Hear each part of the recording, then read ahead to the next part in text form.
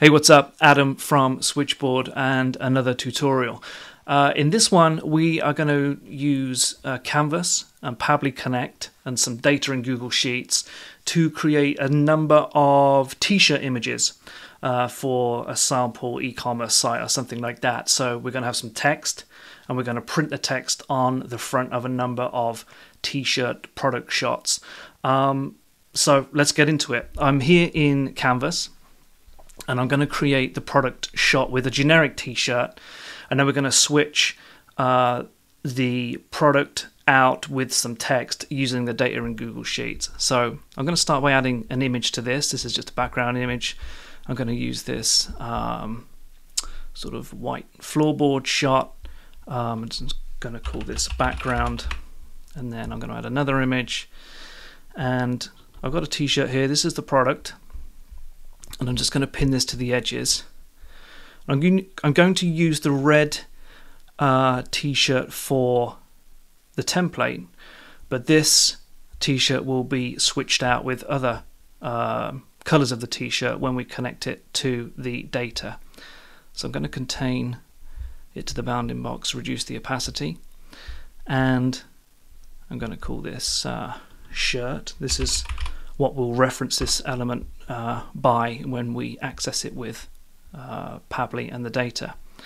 Lastly, some text. This template is 1080 by 1080, so having done this a few minutes ago, I know that this is something like 325 from the edges, and it's something like 330 from the top, which is pretty ideal. Going to come in and choose a font for this one. I don't know, let's say this one, nothing you could do, I guess that's fine. Here is where the text goes. So we can position this and set it to the right height where we would imagine this text to go. We can also set the color. These properties, of course, can all be overridden when the t-shirt is created. So this one I'll call quote, and then I'll save the template. Okay, so the template's done. It has a red t-shirt, has some text on the front of it. I'm going to switch over to Google Sheets.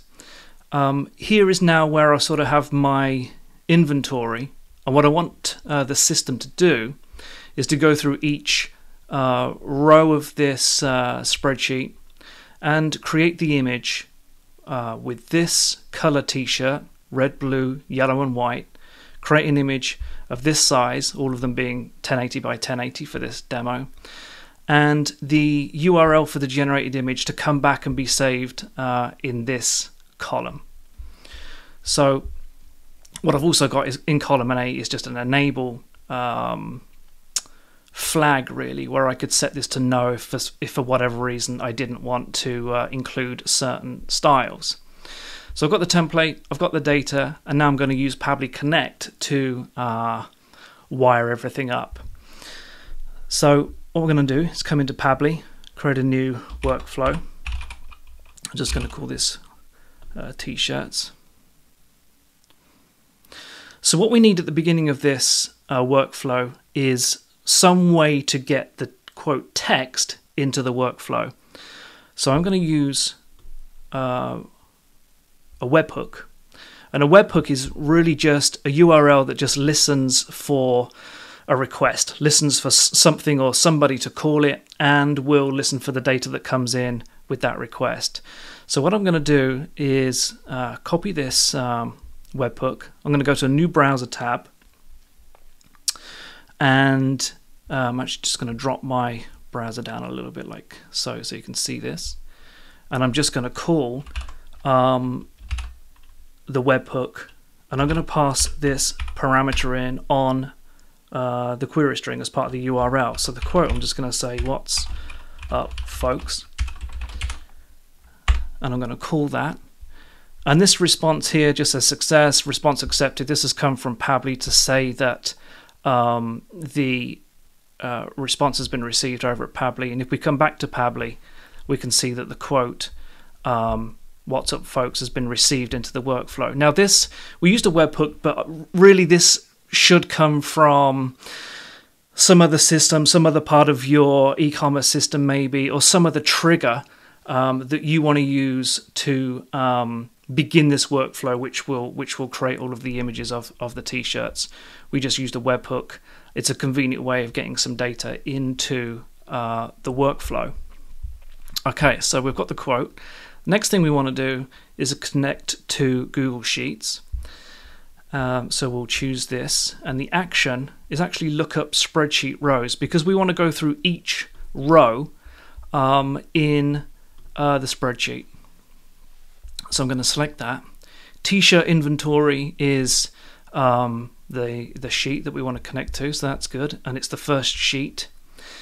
And the lookup column is basically saying, how do you want me to find the rows? What's the criteria for the rows that you want me to return? And we're going to say it's where we've said yes in the in the enable column.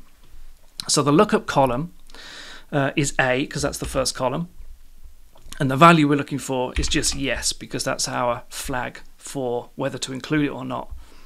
Include headers true, we can leave these values. What I'm going to do is take off simple response and then save and send test request. Okay, so this comes back with some data, and the data we're interested in is this response result.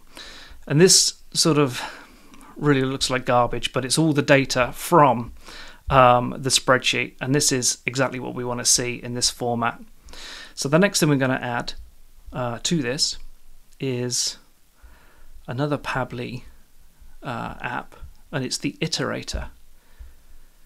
So what this will do is we'll loop through each of the rows from the spreadsheet that it found in the previous step. So it's going to perform our subsequent workflow steps with each row that it has found. So if we save this, what it's going to show us now is one row.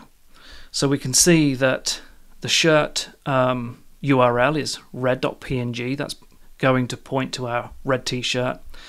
And the height of the image we want is 1080. The width of the image we want is 1080. And it's the second row. The row index there is the second row in the sheet. So that's all fine. We can save this. Now what we need to do is call Canvas to create an image with that data. So we'll use the Pabbly Switchboard Canvas app. Create image is the action. I'm going to connect this to Canvas with the API key that I've already added into this. Okay, so t-shirt is the template that we've just created, and now we're going to wire up or connect these values to the data that we've already got within this workflow. So the width of the t-shirt, we're going to look that up from the iterator. So we're coming down to the iterator here. Width, we're going to choose this value here, and the same with the height. Iterator, get the height out, 1080 by 1080. The shirt, I'm going to come back to that in a second. The quote though, this is what's going to come from our webhook right at the beginning. And you can see it's brought in the value already. What's up, folks? So we're just going to leave that. Now I'm going to come back to the shirt. Now the shirt images, I've got here red PNG, blue PNG, yellow PNG, white PNG. These images have to be hosted somewhere so that Switchboard Canvas can go and find them and bring them into your design when it creates the image. So what I've done for this demo is actually hosted these on AWS S3, and what I'm going to do is grab the URL to where those images are stored. This is where my images are stored at this address, but instead of this white PNG, I'm actually going to grab the file name from the iterator from the previous step. So this will fetch a file called red.png from where my shirt images are saved. Okay, so I think that's everything on there. Let's send a test request for that. Give that a second. That's come back successful. Here is the the generated image. So let's just have a look at that and make sure that's come back. Okay, what's up folks? There's the t-shirt image. Great. Okay, so next step. Now that we have a URL being generated, what we need to do is go back and update the Google Sheets to put the URL in the image URL column, which is column E. So I'm going to come back, add action, Google Sheets again, action event. This time it is update cell value. So I'm going to connect, same Google Sheet connection as before. T-shirt inventory, that's the right sheet. Sorry, that's the right spreadsheet. Sheet's the right sheet. Now here's the range.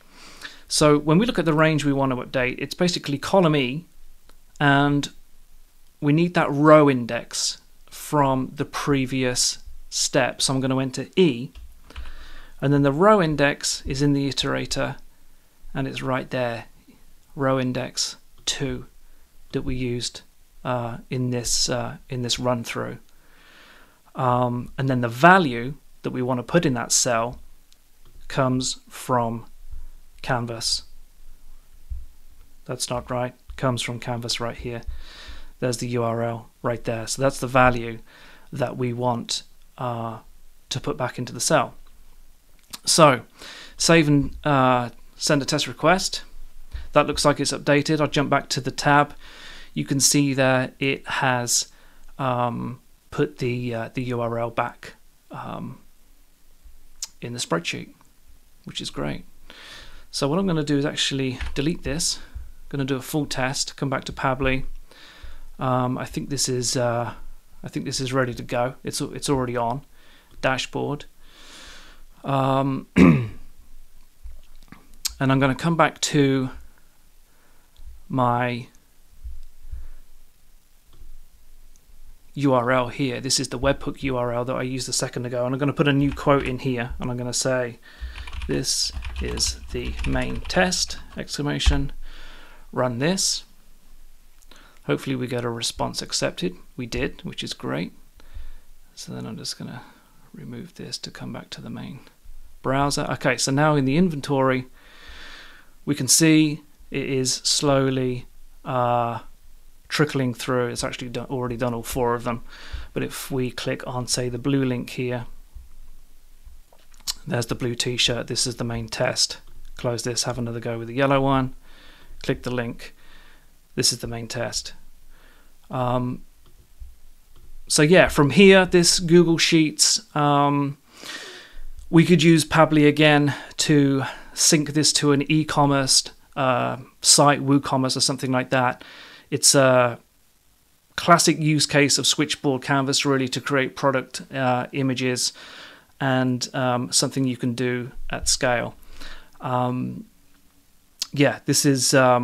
I think this has been a pretty good use case. As I say, if you have any questions about how this has worked with Pabbly or with Canvas, feel free to reach out and ask. There is a chat button in the bottom right corner on our site. And as always, we would love to hear from you. Hope you enjoyed it, and we'll see you on the next one.